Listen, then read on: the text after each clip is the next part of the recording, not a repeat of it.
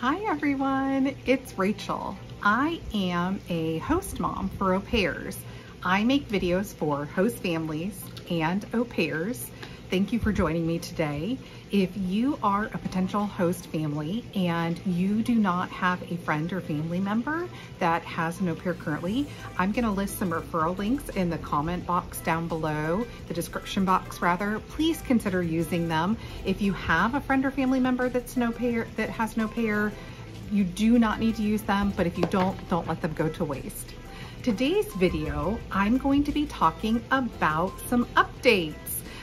You may notice that the background is a little different than when you saw me last, and I know it's been quite a moment since I posted, but we've had a little bit of a life change. We have actually moved again. So I thought this would be a really good opportunity to talk about, can you move when you have an au pair? What do you need to consider when you move with an au pair?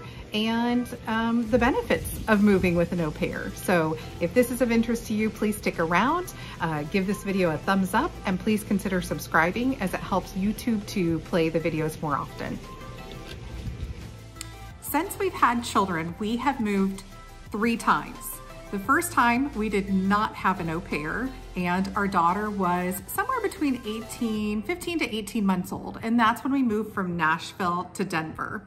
The second time we moved, we did have an au pair, and at that time we had 2 children. We had my son, who was maybe 6 months old, and we had my daughter, who was about 3, probably about 3 years old, maybe 4. And from there, we moved from Denver to Louisville, and we did have an au pair. The last time we moved, this current time, we moved from Louisville to Southwest Florida, and again, we had an au pair. I will tell you that moving with children is never easy. It is always difficult, no matter your situation. But I will tell you that having an au pair while we moved has made a world of difference. If ever possible, I would not do it without an au pair again with small children. It has been that much of an improvement. But I wanted to talk a little bit about the logistics of moving, and maybe you find yourself in a career field like ours. We both work in healthcare, and because of training and taking positions out of school and taking more senior positions, we've ended up moving around quite a bit, as you can tell. So the first thing I wanted to talk about is transparency with your au pairs. And this starts as early as when you're interviewing the au pair candidates. If there is even a chance that you think you might potentially have to move in that 1 or 2 year timeline that they're going to be with you, I highly, highly, highly recommend that you just let them know. You be very honest and open and candid with them and say, listen, we don't have an immediate plan right now, or we anticipate that in 6, 12, 18 months, we could potentially move. We don't know where it could be, or if you do have an idea where it might be, just loop them in. I have yet to find a candidate that has said, no way, I have no interest in moving. Most of the candidates actually seemed to feel, in my opinion, like it's a benefit. Like they get to experience this area of the country for a few months, and then they get to experience this area for a few months or longer. And so most of the candidates are really receptive and are excited about the potential of moving. The other side of that is once you do have concrete plans, let's say you have an au pair that's already with you, make sure you tell them as soon as possible.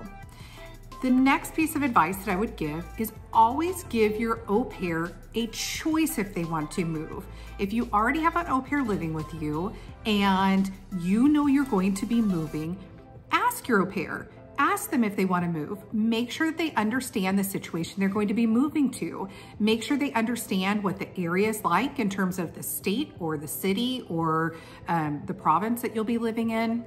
Make sure that they understand what your new schedule will be like in terms of work. Maybe you were working at a Monday through Friday job that was from 8 to 5, and now you're going to be working at a job where you're going to be doing 12-hour shifts or weekends or holidays or some other variation of that. Make sure that they have all the information that they can have to make an informed decision, so that way when they get to the new location, they're set up to be realistic about what the experience will be like. The next thing you need to consider if you're going to move and you either have an au pair or anticipate having an au pair and moving is make sure you communicate with your agency. Not every agency covers every territory in the country.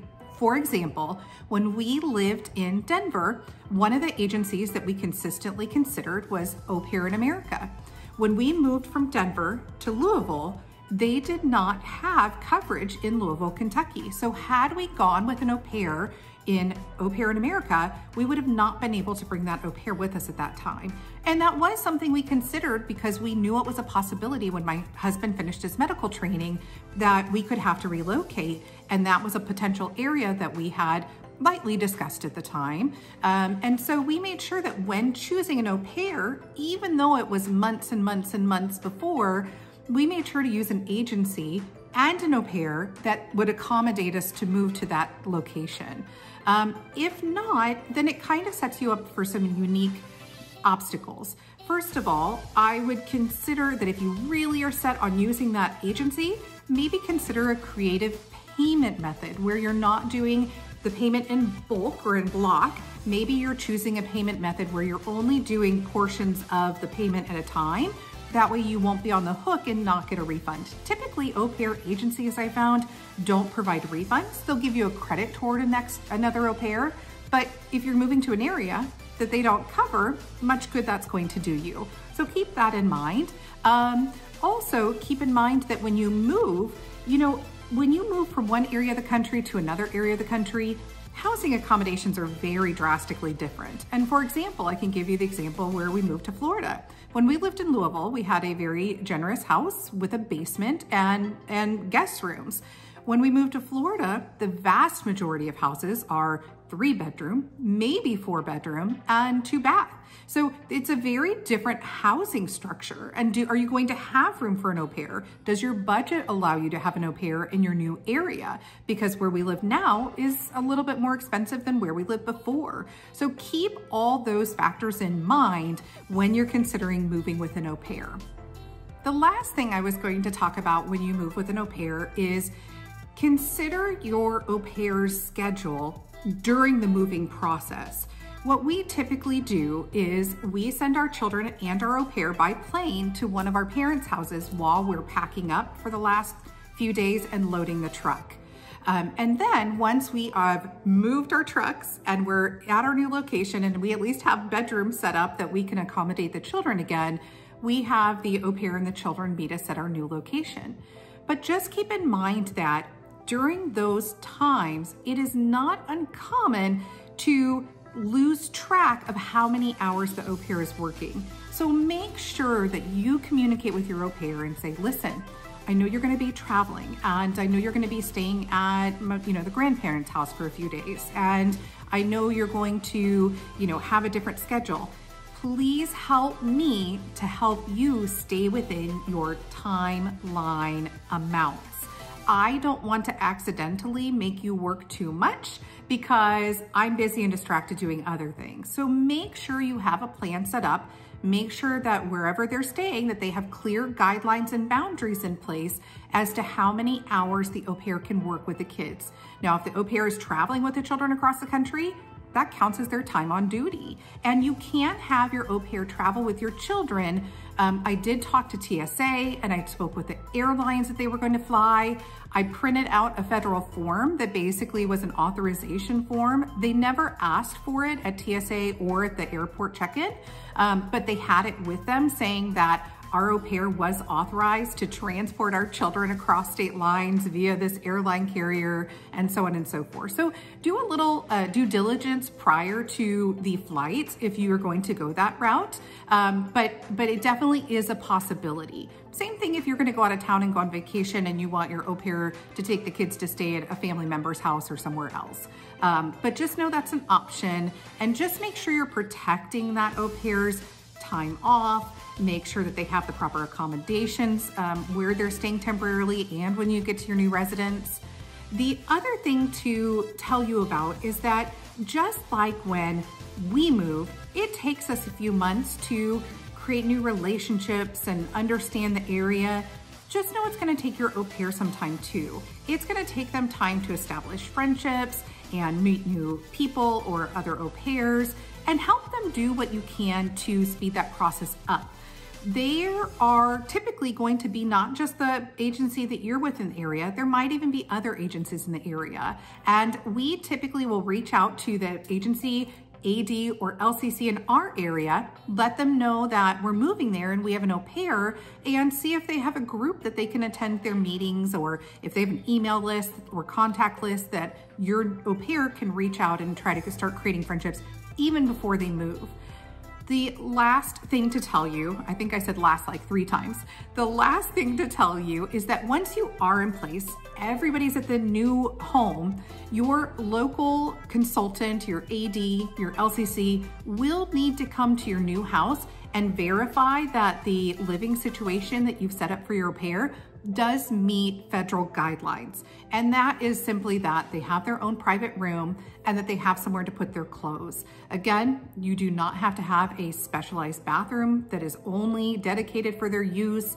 They don't have to have a conforming bathroom in terms of what we think of in residential properties, but they do need their own room with a door and somewhere to put their clothes. And the agency will come in and make sure that your new residence does meet those guidelines. But just know that we've done it twice successfully with an au pair. Our au pairs have always loved the adventure. They're adventurous to some degree anyway, or they wouldn't be here. And they've always had a wonderful, successful time in their new location in terms of friends and school and activities and things like that. So I hope that's helpful. If you have any questions, please put them in the comments down below.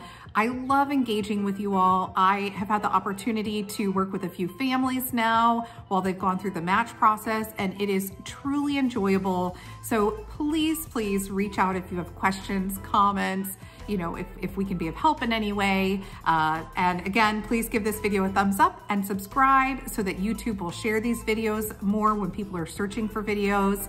And I hope you all have a blessed day. We'll see you next time.